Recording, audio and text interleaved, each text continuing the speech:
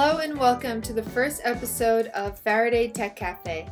The aim of this podcast is to bring you interesting stories, information about new technologies, and fresh perspectives from around the development community. Make sure you subscribe so you can get notified about new episodes that come out every Monday.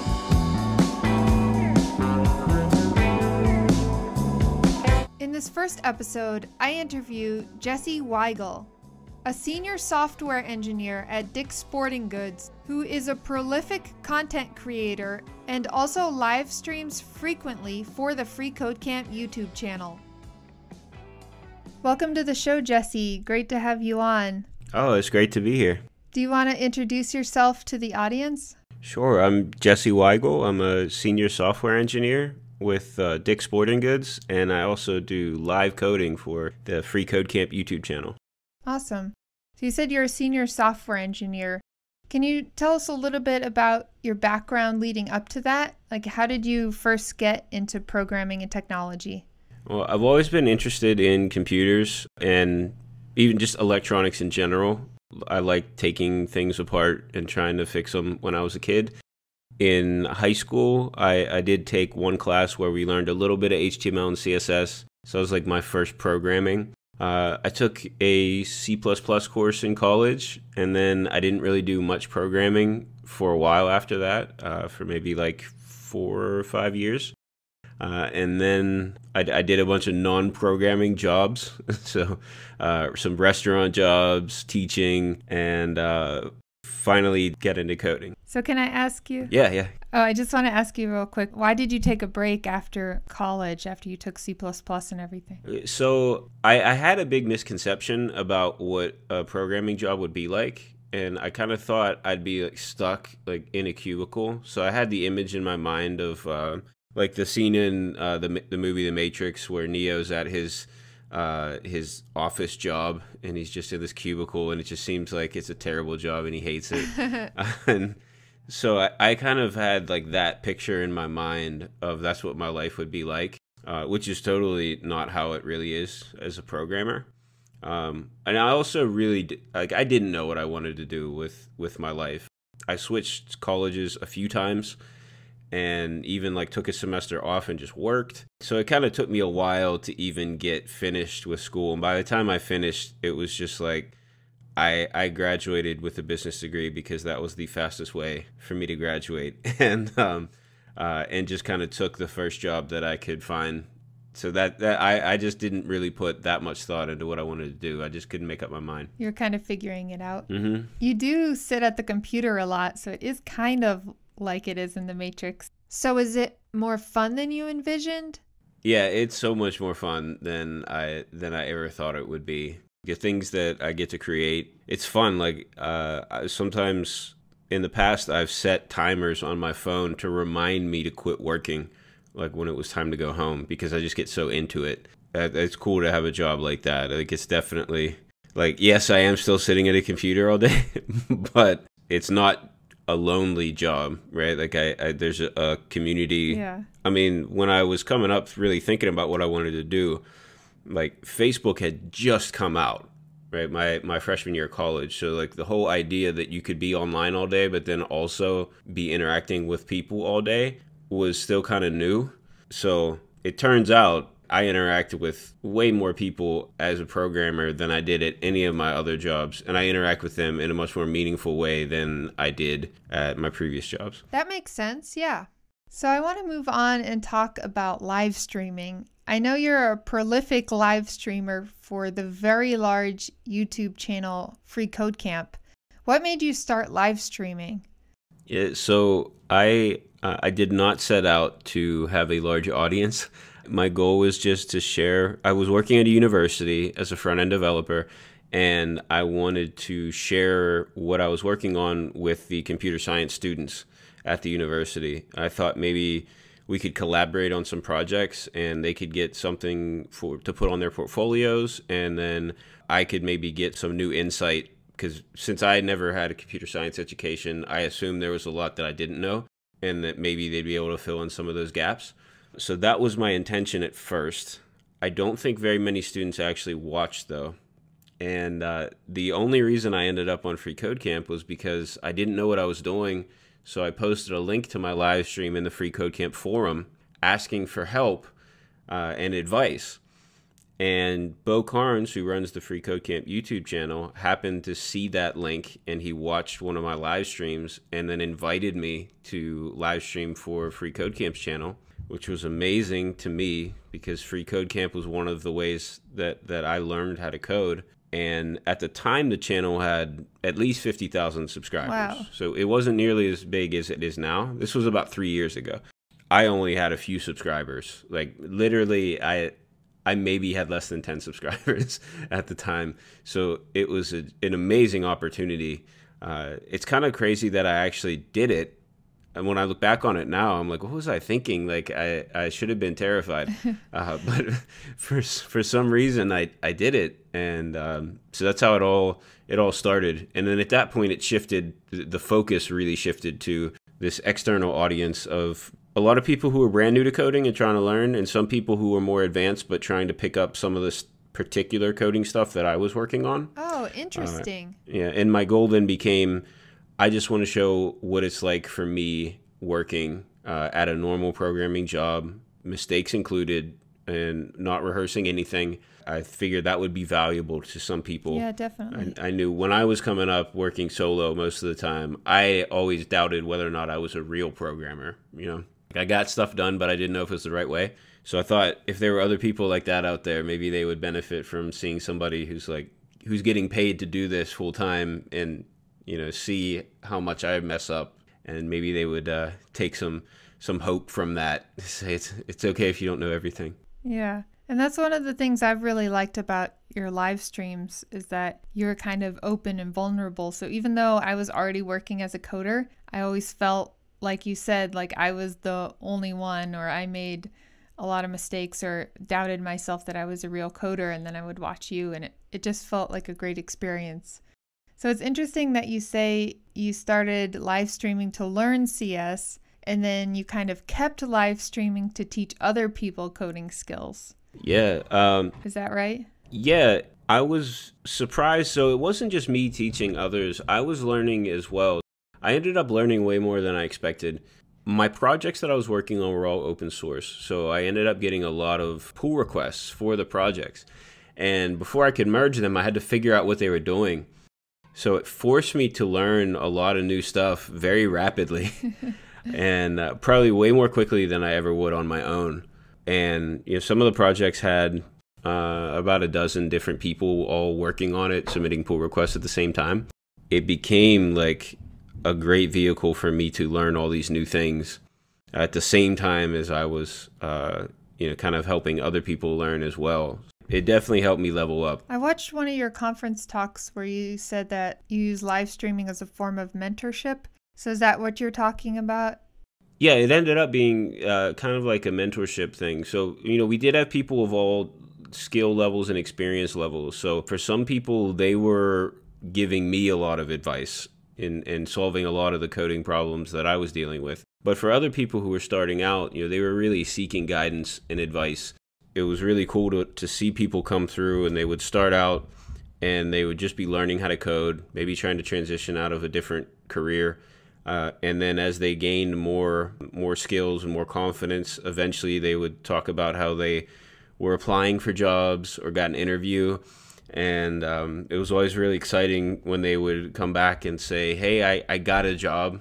And then it was bittersweet because when they would get a job, they wouldn't have time to watch the live stream as much. But occasionally they would pop back in, or I would stay in touch with them over Twitter or something. And they would let me know how things were going and still like ask me for advice with how to handle things that were happening at their new companies. So it did kind of, without me really like intending to or trying it, these mentoring type of relationships just kind of happened.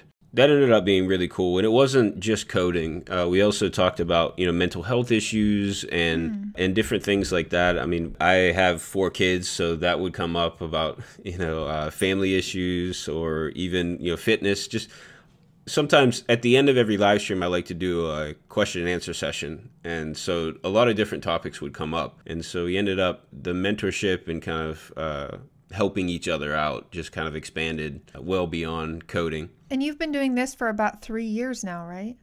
Yeah, so I just looked up the date that I started, and my very first live coding video was on April 18th, 2017. Wow. So it's almost exactly 3 years. That's really amazing that you've made it this far. Are you doing anything special for your 3rd anniversary? Yeah, I thought maybe I should. So I don't have anything planned yet, but I think it might be cool to do something to celebrate 3 years. Yeah, like a special live stream or something.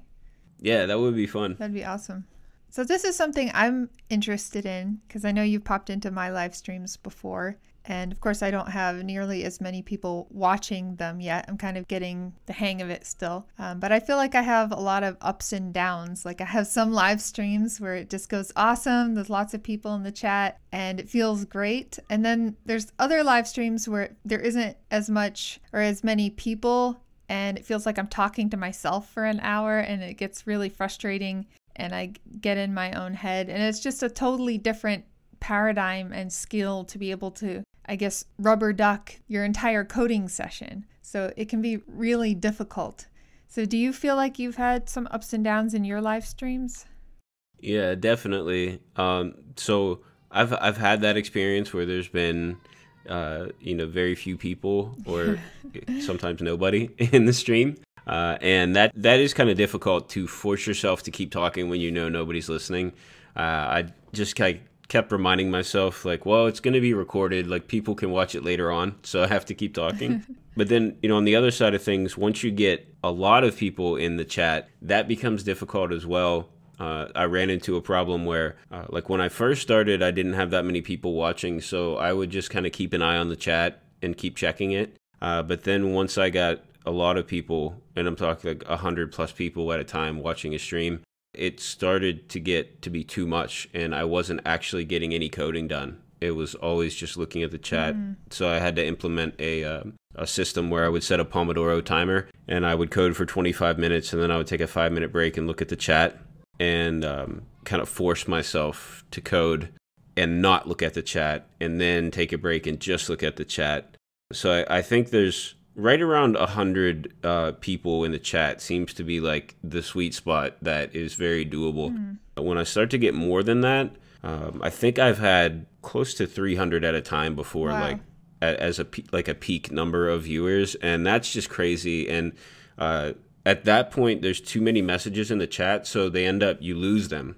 After a while, like it'll just cut off the chat, so you miss out on what people say. You can't see what they had said at that point. So it's pretty much impossible to catch up on the chat. So do you ever have a moderator that helps? So I've thought about getting a moderator. I never officially had any kind of moderator, but kind of unofficially, people that watch regularly will usually kind of give everybody the rundown of how things are going. Like at the beginning of the stream, I'll very quickly explain, this is what I'm doing. These are kind of like the rules that we go by. And then later on when people join, if they have questions that I've already answered, the people in the chat will usually help out and answer them. So I haven't had to set up a moderator yet, but I think that's probably something like if the live streams grow and get even bigger, I definitely will need a moderator at some point. It seems like they will, because the freeCodeCamp channel has over 1 million subscribers now. It's like 1.5 million, isn't it? Yeah, it's grown. It's insane. Well, like I said, when I started, I believe it was somewhere between 50 and 100,000. Wow.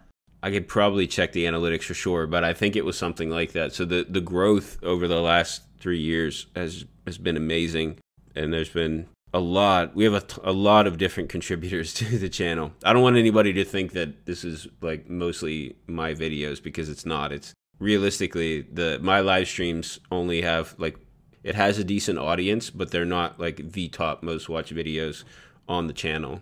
I don't want to take undue credit there for the success of the channel. Yeah, they have all kinds of content, every kind of coding topic. I saw like a 10-hour AWS video come out. They have a lot of amazing stuff. Yeah, they do. They're really great. Like, and you're right. It's like every topic you can think of. I recently watched like a 4-hour tutorial on C#. Wow. I watched it on double speed, and I do that too.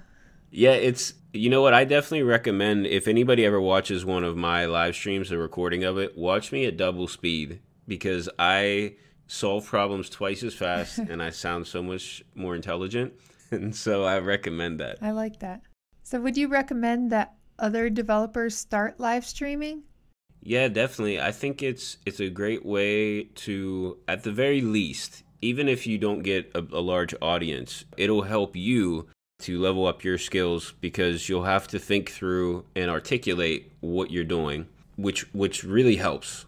I didn't realize what a big help it was until I started doing it, but sometimes just explaining out loud what you're trying to do gets you through a problem so much faster than if you just try to think through it in your mind. Having a record of what you've done before is great. I have gone back and I've actually tried to do something, not been able to do it, gone and searched for the answer and found that I already did it in one of my previous videos and then watched myself do it before. So, yeah, it's pretty crazy that That's funny. I've got to that point where I can't even remember that I actually attempted to do a thing before. You're such a prolific creator that you've already answered all your questions. Either that or I just have a really bad memory. I don't know. But it's great to have a record to go back and say, oh, you know what, I know I did that before, and to go back and see, here's how I did it. Or when you have to go back to a previous project and you're thinking, what was I thinking? Well, you can know exactly what you were thinking because you recorded it. It's like kind of almost like the best kind of documentation to actually know what the person who wrote it was thinking when they wrote it. Yeah. And it's not just great for you, it's great for potential employers. I've found that it's helped me a lot in my career because I've been on both sides of the interview table and interviewing people and being interviewed. And I've found that it's hard to get to know someone's personality and whether they would really fit in their thought process. So something like live coding gives a potential employer a view to what you're like what you're really like when you're actually coding and how you interact with other people.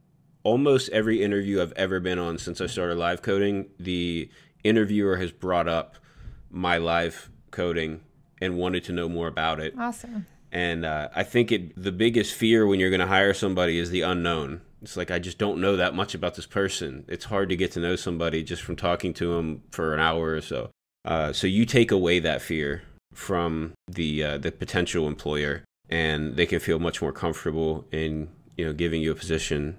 Or they could say like, wow, I can't stand this person.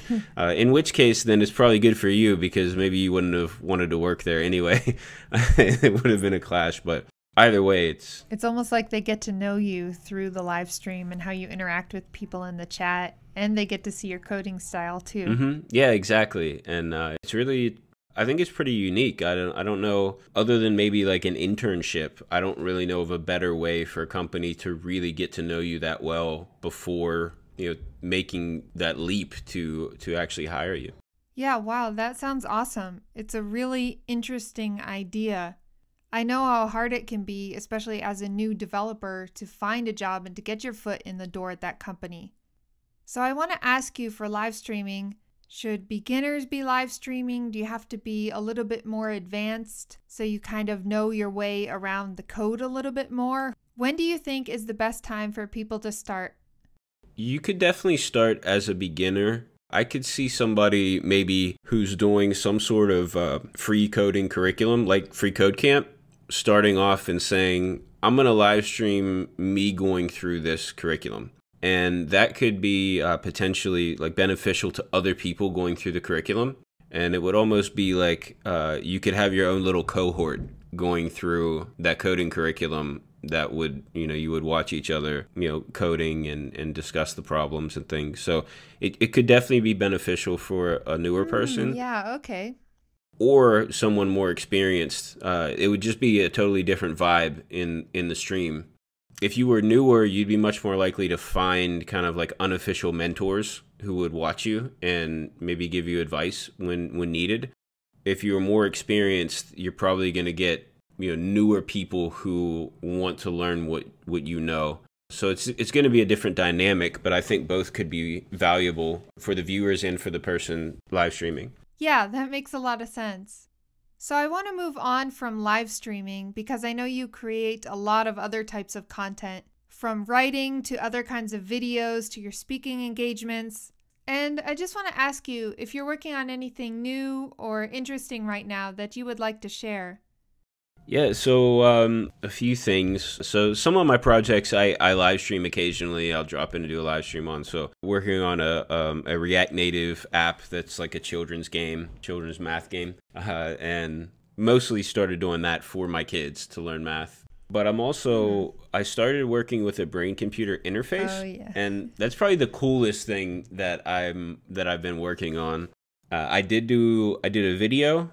And I did a live stream with it, but there's a company called Neurosity that came out with a brain-computer interface they're calling Notion. And I met one of the founders of the company at a conference a few years ago, and at the time he was with Netflix. And we spoke at the speaker's dinner. We just like happened to be sitting next to each other, and it kind of all started there, where I talked about my oldest son has obsessive compulsive disorder, and I talked about wanting to use some sort of brain-computer interface to help him with that, and maybe create an app that would help him to be able to kind of calm himself down and recognize before it got too bad, when his brain was starting to get into this obsessive compulsive kind of mode. And we talked for a while about that, and then he ended up leaving Netflix shortly after that and starting his own brain-computer interface company. We kept in touch, and then I was one of the first on the list to get the new device. Awesome. So I'm working on that, and it's pretty cool. It's wild to be able to get data into your app that's streaming directly from your brain. Yeah, I bet. You know, part of me thinks that's really exciting, everything you're talking about.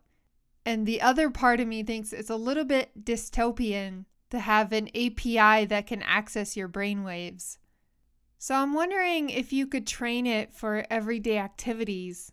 Like, let's say you're watching a movie and you think about pause, and then it can pause the movie. Mm-hmm. Yeah. Can it work like that? Yeah, exactly. So the way that they have it set up, it can very easily detect things in your motor cortex. So if you are thinking about something, I think it's easy to detect when you think about motions. Oh, that's interesting. So physical motions. So you would maybe have a certain movement of your hands or a part of your body or something like that, because evidently your brain looks exactly the same if you're actually moving your arm or if you're just thinking about moving your arm. That makes sense, yeah. Yeah, it's the same signals. So you can train it to detect what your particular brain looks like when you're thinking about, let's say, moving your right arm. And so then it looks for that, and whenever it detects that same pattern, it can trigger any event you want, especially with Internet of Things devices. It's really kind of limitless as to what you can program it to do. So I'm very excited. I'd like to set it up. Yeah.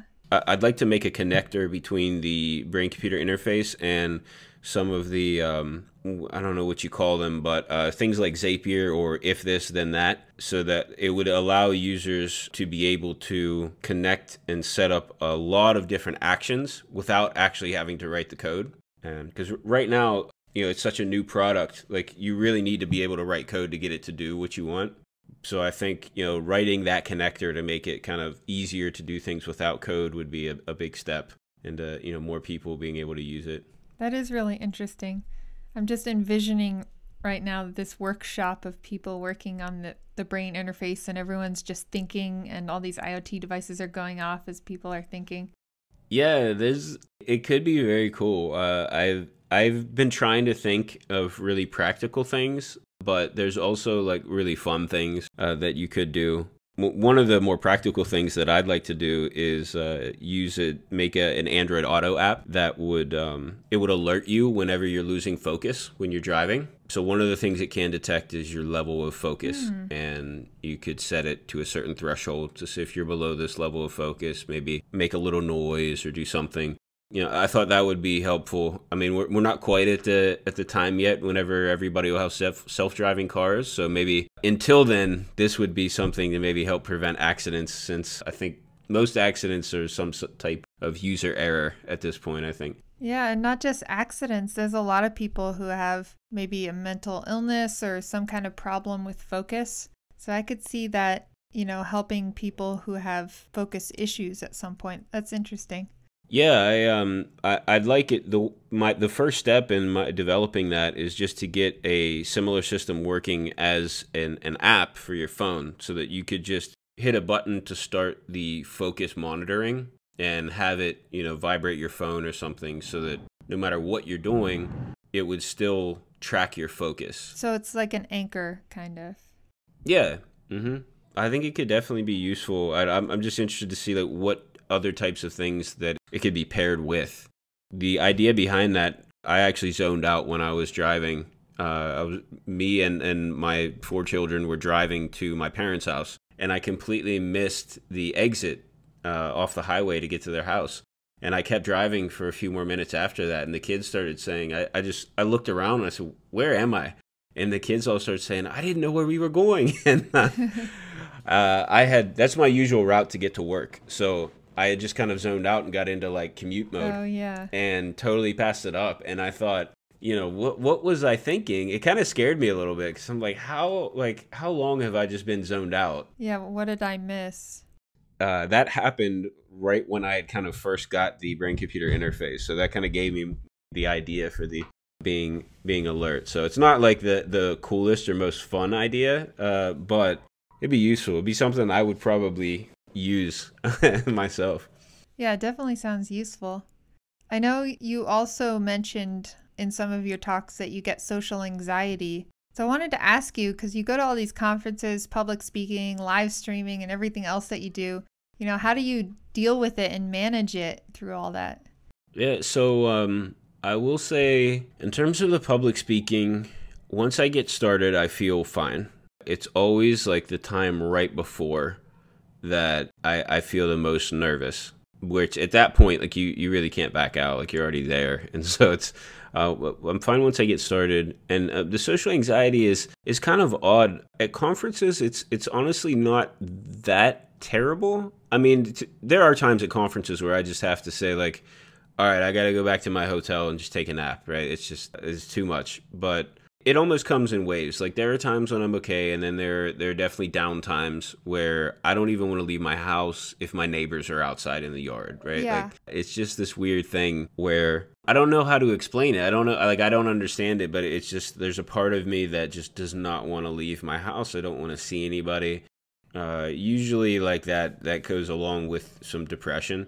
Lately, I've been doing pretty well with that. Awesome, that's great. Yeah, I've got on a pretty good schedule with counseling and medication and things like that. I found out recently that I have sleep apnea, so I think sleep deprivation was making it a lot worse. And so I recently, I think it was a book that you recommended. You have a list of books you recommend, and there was one about sleeping on the list, I think. Is that correct? Oh, right. It was called How We Sleep or something like that. How We Sleep, yeah. So it was, when you came out with that list, I looked at it, and then I saw some of the books, and I added them to my my library app, and there was like a really long wait to get the book. But I finally got it a couple weeks ago and listened to the audiobook. I kind of realized how many of my anxiety and depression symptoms could potentially have been made worse by my sleep apnea, my lack of sleep. I think that's been helping a lot. That's gotten better. I've been on a pretty good exercise routine, which I guess helps. But part of the problem with that is when I travel for conferences, I get off my routine. Yeah. So usually what happens is I'm okay when I'm at the conference, but then when I come back, that's whenever it hits me, all the travel and everything. So like the week after a conference, I'm usually don't want to go anywhere. Yeah, it's been, and I have done a video about that. It's been a while since I've talked about it, but I did do a video about that, which I got some really great response from. One person watched it and said, like, I never knew what was wrong with me, but I feel like this, like you do. And now I know, it's really like anxiety and depression. I ended up being really glad that I did the video. Yeah. because I guess it's something that people are talking about it way more than they used to, which is awesome, but it's still not something that people talk about enough. So I think it was really cool that it seemed to be kind of helpful to some people. Yeah, especially with research showing that it's even more prevalent in the tech community than in the regular population. So it's nice that people are finally talking about it. You know, there's one, I guess he's an activist for mental health in the tech community. He runs OSMI, Ed Finkler, and he always gives the analogy that when someone wears glasses, technically they're impaired, right? But you never tell someone to squint harder or, you know, that, oh, something's wrong with you, like you can't do this. No, you just treat them like they're normal people. It's the same with mental health. Take it seriously, but treat them like they're normal people, if that makes sense. I think that's an interesting analogy. That's a great analogy. Yeah, I like that. And it's great for people who have some mental health issues should remember that. And then people who don't should also remember it. I've talked with people who have mental health issues who won't seek help through counseling or medication and just keep trying to think of it as some sort of like willpower issue, right? And I think realizing, you know, saying like, hey, if you had a physical illness, right, or let's say if you needed glasses, you would get glasses, right? Yeah. You know, there's nothing wrong with that, and most often, I mean, I'm not a doctor at all, but from what I understand, a lot of this it's an issue with the chemistry in your brain. So at the root of it, it is really a physical problem, you know, and the best tools that we have right now medically to deal with that are, you know, medication and counseling. Not everybody is going to need the same type of treatment. You know, our brains vary from one person to another on, you know, what they need, but that's the best treatment that's out there. So why not do that? It's not like there's anything wrong with you. Just like, you know, person who needs glasses isn't less of a person. Yeah. And from somebody who I've been through the cycle of denying the problem, going years without refusing medication and counseling, and then getting on medication, doing counseling, and then thinking I was cured and I don't need it anymore so much that I think I have at least a little bit of experience to tell people like, hey, it's something that's okay, and yeah, you will definitely not regret reaching out to a counselor or a doctor or something to get help. Yeah, that's awesome. We definitely need to make it less taboo. So thank you for talking about it. I thought that was great. Oh, you're welcome. So I kind of went on a little bit about that, but it's just I feel pretty passionate about that. Yeah, and that's why you're on here, to talk about your experience and share. So where do you recommend people who are just getting started in development, where do you recommend they get started? Well, of course, I recommend freeCodeCamp. I think that's where I started out at. They have a great curriculum, and it is entirely free. And then they have a ton of supplemental resources as well on their YouTube channel, the forum. They have blogs, they have podcasts, they have wiki style like page of guide that has so much information. There's a seemingly endless amount of content just from freeCodeCamp. If for some reason you really don't like freeCodeCamp, a few other resources that I recommend that I had used in the past are in-browser tutorials. I think are great starting out because it can be overwhelming to get a developer set up running on your local machine. Definitely. So it's not necessary to do that. So maybe check out Code Academy. They have an in-browser tutorial, and at least when I did it, they had a lot of free lessons. So I think it's still like that. And Udacity also has some free courses that were very helpful. If you need more structure, definitely check out some paid courses. So I have done Udacity's React Nano degree, which I found to be very helpful, and that was a paid course. And my wife is also a developer, and she went through a boot camp. She really liked the structure of the boot camp and having a lot of other people in her cohort to collaborate with and talk with. If that is your style, then definitely check that out. From what I understand, the quality of the boot camp varies greatly. So don't just pick the first one you find. Like, do some research and try to find a good one. But there are good ones out there, and so talk to people who have maybe gone through the boot camp to get a good idea of which one's right for you. That's where I would start. Just start building things. Like, as soon as you learn the basics, try to use it and do a little bit every day. And also, like, you will get to a point where things seem very, very confusing. That's completely normal, and it will happen over and over again. But it doesn't mean you can't do it. It just means, like, you're about to level up. Push through those times. Like, everybody goes through it. Don't get too discouraged. You might be stuck on some problem, and it's just taking you forever to get through. It's okay to skip over a lesson if it's taking you a long time, or to look for a hint or something like that. It isn't like when you're in school when you have to do everything and everything is for a test and you do it sequentially, right? This is your own thing. You're learning practical skills to use. So, feel free to ask for help from other people and do what you need to do to learn it. And don't feel like you need to learn it all. Yeah. As long as you know where to find the answer, that's good, because we all look things up all the time on the job. Yes, we definitely do. So just having some general idea of where to go to find the answer is good enough. Wow, so we've talked about a lot in this episode already, from mental health to live streaming, different types of coding. Do you have anything else you wanted to bring up before we wrap it up? I guess if anybody is listening to this and happens to watch any of my videos or my live streams, and you have any advice for me, please let me know, because I'm always trying to get better and do things that might be helpful to other people. If you have any ideas for content, or if you just realize that I do something very annoying and you don't like it, you can let me know as well. All right. So I always like to recommend a couple resources at the end. Jesse already recommended some great coding resources, as well as the book Why We Sleep, which I'm going to link in the show notes. I've also been binging on Isaac Asimov books. He's a prolific sci-fi author, if you haven't heard of him. He wrote so many amazing books. And if you want to get started with his books, he has a standalone book called The End of Eternity, which is about time travel and the future and space and so many other things. It's really the most amazing sci-fi book I've ever read. So I'm going to link that in the show notes as well. So Jesse, before you leave, can you tell everyone where they can find you online?